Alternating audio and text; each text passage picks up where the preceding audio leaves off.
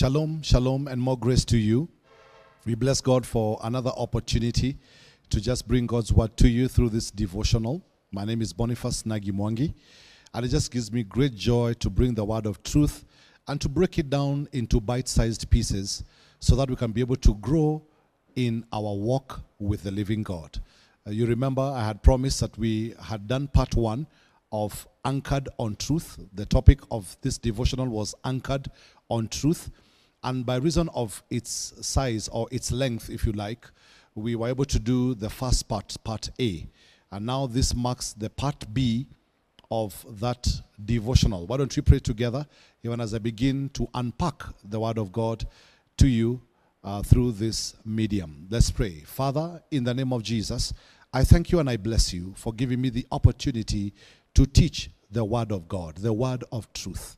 May there be truth inside of our hearts, inside of our spirit man, that this truth would begin to grow as a fruit and begin to give life even unto them that already will be bearing this fruit, and even share the same with those who haven't begun to bear fruit in their Christian walk and faith, and by extension thereby also begin to disciple them on the word of truth.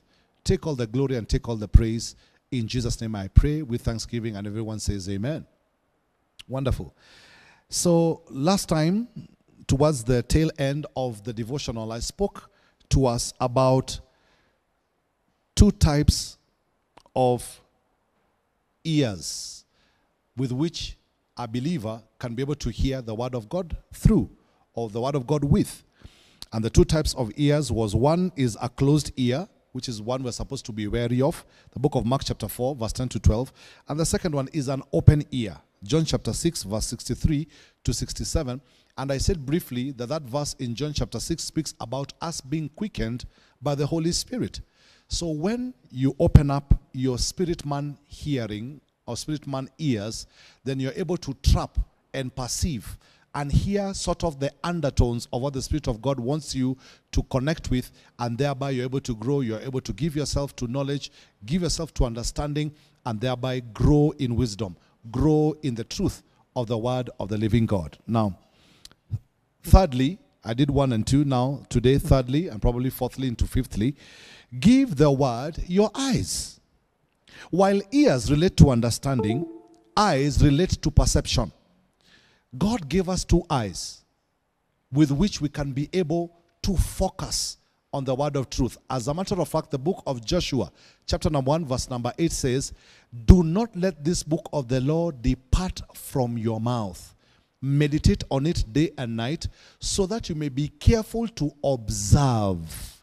We observe by reason of our eyes. Actually, that word observe, the root word of that word, is like the way a lab technician observes a specimen using the eye or the lens on a microscope. That's how we're supposed to read the word of God every morning.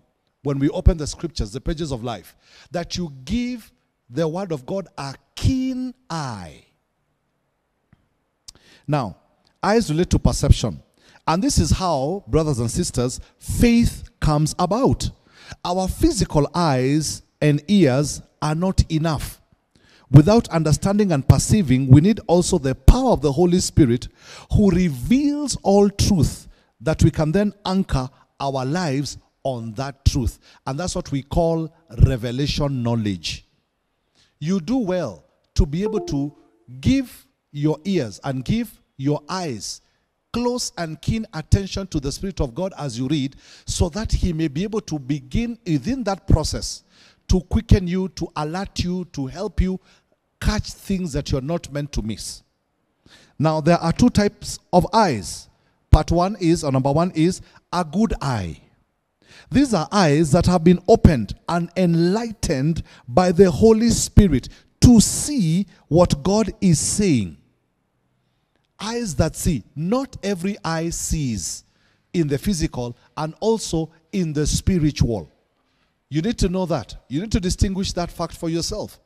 To have a good eye, to train your eye to be able to ask the Holy Spirit to help you zero in or zoom into what you may be missing in a particular text. This requires humility and submission and the attitude of having a teachable spirit. That's what it requires. An eye that can submit to the Spirit of God to know and say, hey, I don't know everything. I'm not able to do, I'm not an expert. I'm not astute in all things. There are some things that I need the help of the Holy Spirit, who is the great teacher, to teach me and help me perceive and understand as I should. The second kind of an eye is an evil eye. Proverbs 28:22. The Bible says, he that hastens to be rich has an eye, and considers not that poverty shall come upon him. This means if we perceive things in an evil way, with a carnal mind, then the word of God will be meaningless to us. We must understand what is the posture of our hearts. When you talk about jealousy, there's someone looking at you with a jealous eye, or someone looking at you with an envious eye, or a covetous eye.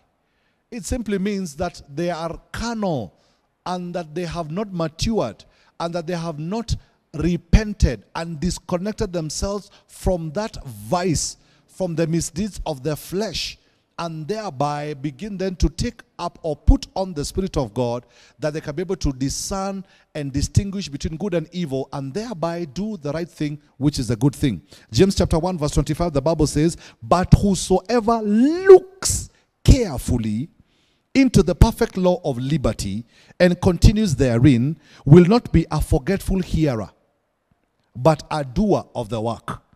This man shall be blessed in all he does. If we want to be blessed, the Bible says, in everything that we do, I beg your pardon, we must consistently do two things. One is to look at the scripture. Two is to obey it. You do what you have seen, which is the word of truth. Fourthly, give the word your time. We have hours, we have minutes, we have seconds on what you call a wristwatch, or on a clock that hangs on a wall, or the clock that is on your mobile phone. But you require to sacrifice some time, some quiet time, quality time, to be in the word of truth, to actually take that Bible, open it, and begin to read it. Give it attention, give it time, give it priority. Joshua 1:8, the Bible says, but you shall meditate in the word of God day and night. This shows us a season, a cycle. Give it your attention in the daytime, in the morning. Also give it your attention in the nighttime.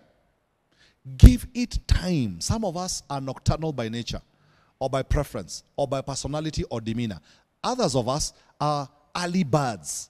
So when it is that it is your time, wake up at that time, or retreat in that evening time, reflect during that evening time, be in the place of prayer, but give the word of God. Do not allow a day to pass that you have not read the word of God. Somebody said that we eat 3 times or 3 meals in a day. Thereby, we should also eat equally the word of God and chew the cud, spiritual meat of the word of God 3 times every day. But if you cannot do it 3 times every day, at least do it once, but most preferably do it twice. The answer to these questions and more is that it takes commitment of setting aside our time daily to read, study, meditate, hear, and memorize the word of God. This should be your most quiet and undisturbed time. Let me pause this devotion and ask you, do you have a place of exclusivity with God? A place of communion with God?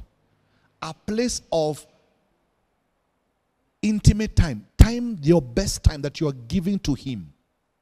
Remember, God is either Lord of all that you own and that you are, or not Lord at all.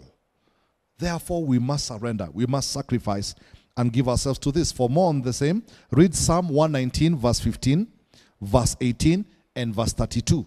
Psalm 119 verse 15, verse 18, and verse 32. Fifthly, give the word your heart. Proverbs chapter 4 verse 21 to 23. Invest your heart and soul into the word of truth. It is the word that you allow to enter into your spirit that resides. It stays there in the central parts of our lives. whereby we can be able to see transformation and growth. Give the word your heart.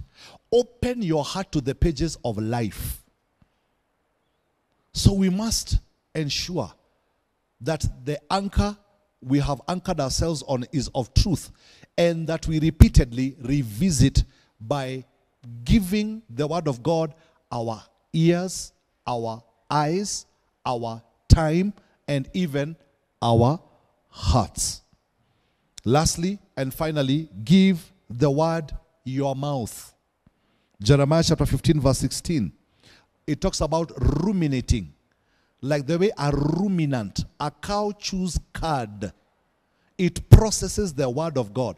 Consider the word of God. Meditate on the word of God. Memorize scripture. Speak the word of God. Speak it in prayer. Take the word of God. Proclaim. Read the word of truth. Like the book of Ezra. Ezra was a scribe. It says that he spoke when it was noontime, when it was noonday, and he read the word of God before the assembly of the people. Give the word your mouth. For our words to become life and become seasoned with grace, we must process them just as a cow chews, and several times as a ruminant before it can swallow its food. Secondly, give God's word in your mouth a chance by speaking out that word. Nothing moves in your life until you speak to it. That means you can't just speak some ordinary words, as it were. You must speak spirit, because that's what the word of God is. It is spirit and it is life. Speak those mountain situations in your life, disturbing situations in your life. Prescribe and speak to them the word of truth and the word of power. So that concludes for us this devotion. Part 2 of this devotion.